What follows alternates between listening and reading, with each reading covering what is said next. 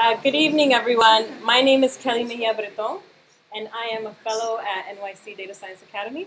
Prior to joining the academy, I was a senior analyst at Pyra Energy Group, a consulting company, where I forecasted crude oil prices and product prices long-term and short-term.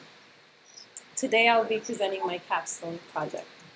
Have you ever seen a marketing ad for a movie and thought, wow, I gotta go see this? And then you go see it, it's a great film, the actors play an amazing role, and in your book, it's already won an Oscar. And then it's not even nominated? What makes viewers rank a film in the top 10? Is there an underlying marketing strategy within the details of the length, the genre, the rating? Is there a model to make a good prediction on if a movie is ranked top 10 by viewers, will it win an Oscar?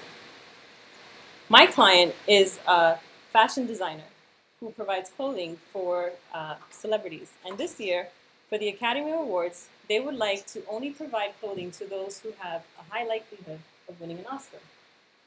Their goal is for their designs to live long after the red carpet, in the photos and the video clips that are to come in the years.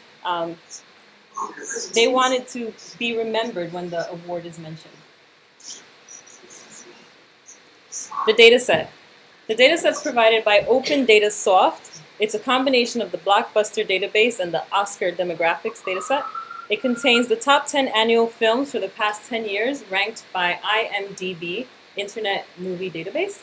I use the Oscar data set to create a classification column, recording whether the film or any affiliates of the film won an Oscar. The original data set contains 398 observations with 21 variables. Exploring the data. So looking at the MPAA rating by the box office receipts, we see that PG-13 films have a high box office receipt, followed by rated G films, general audience, rated PG, and then rated R. When I look at this, it makes sense to me. Like, that's what I expected to see. Because when I think of going to the movies as a family, I think of a PG-13 film because everyone can enjoy it versus a general audience, maybe just the children enjoy it. So if I'm going out with my whole family, I'm probably going to see a PG-13 film buying about 4 tickets, 5 tickets. Whereas if I want to see a rated R film, I may just buy 1 ticket. Or I may just buy 2 if it's date night. So this, to me, isn't surprising. This is what I expected. When I look at the NPAA rating by number of Oscars won, the rated R films have won the most Oscars out of all the ratings. And the rated G, which we just saw previously, that has the second highest box office tickets sold, doesn't have any Oscars won in this data set. So to me, it says that there's a trade-off. When you make a film, you're either looking to make a film that's going to have high box office receipts or looking to win an Oscar. Looking at the data by genre and the box office receipts, we see that the adventure films have the highest box office receipts, and then we see action and comedy follow.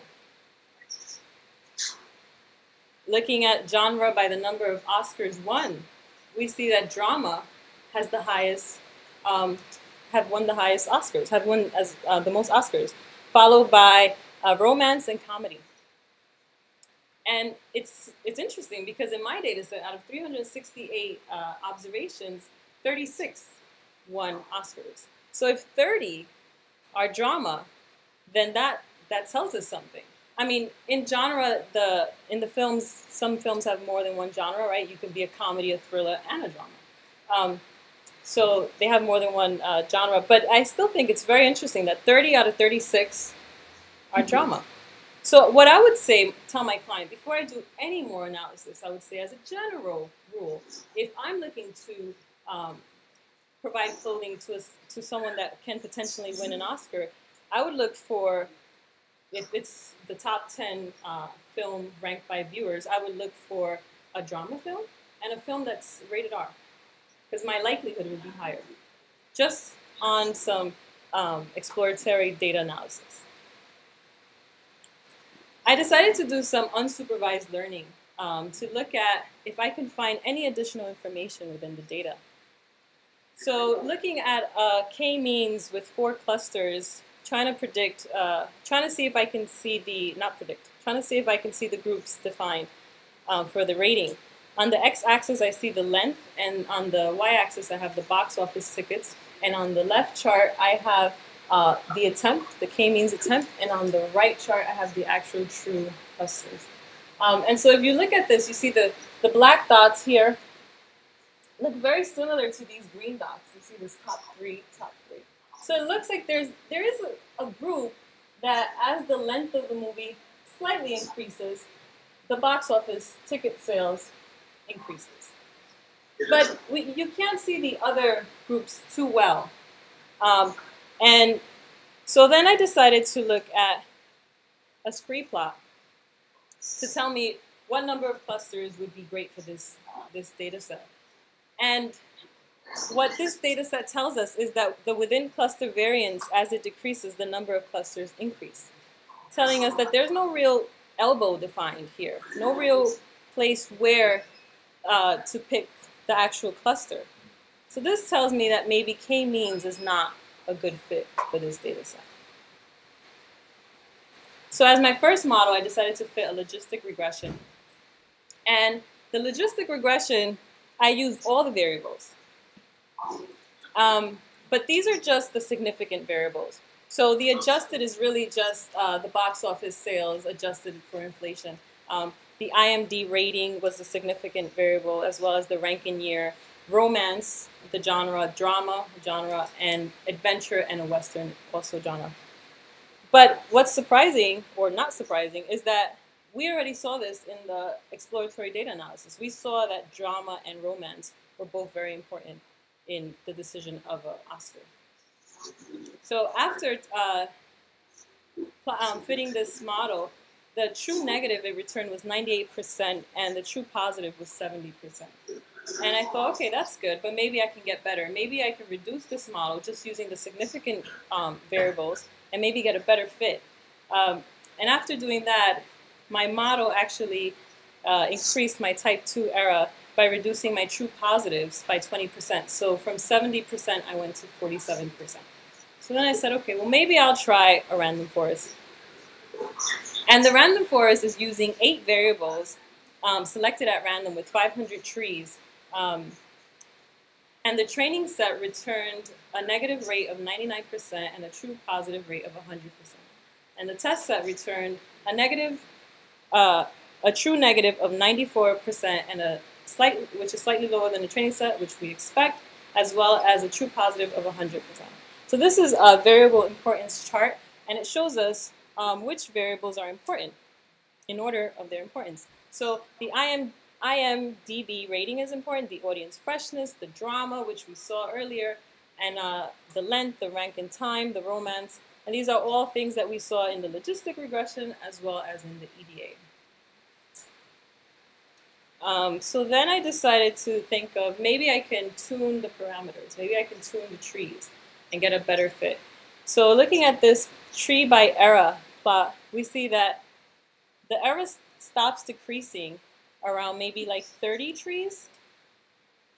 So I tried different numbers of trees, and it actually gave me a better variance explained, which is great, but it ultimately lowered my true positive and my true negative percentage. So these are the outputs of my model. The true positive trained for the logistic regression. The training set gave me 81%, true positive of 50% for the test set, and for the true negative, a 99%, and for the test, a 93%. The random forest model with 8 variables selected at random with 500 trees gave me a true positive training set of 100 and the test set of 100. The true negative train set gave me 99 and the test 94.6. For my next steps, gather more data on the movies that win Oscars to improve the algorithm. Research if there's a pattern within the movie titles. Do titles tend to have a positive, negative, or neutral words? Looking at the production of the studios, see if certain studios tend to receive more Oscars than others, and if so, add it to my model. And also, I want to look at the area under the curve and pick a threshold that best fits the model to get better results. And finally, I want to finish my Shiny app. It's not complete, but I want to show you the shell of what I have in mind and what I plan to deliver to the client. This is the app. The client can enter the movie title here. Let's say it's NYC Data Science Academy. NYC Data Science Academy. And let's say the box office receipts are 300. Let's say the movie length is 110 minutes. The audience freshness is 75. The IMDb rating is 7. The ranking year is 6. And let's say it's a PG-13 film with genre thriller. Let's say it's a drama. And let's say it's comedy. Submit. And then here the name change. Ultimately, what's going to happen is if the model produces a success, it would say the NYC Data Science Academy is projected to receive an Academy Award. And if the model predicts a failure, it would say NYC Data Science Academy is not projected to receive an Academy Award this year. And that concludes my presentation.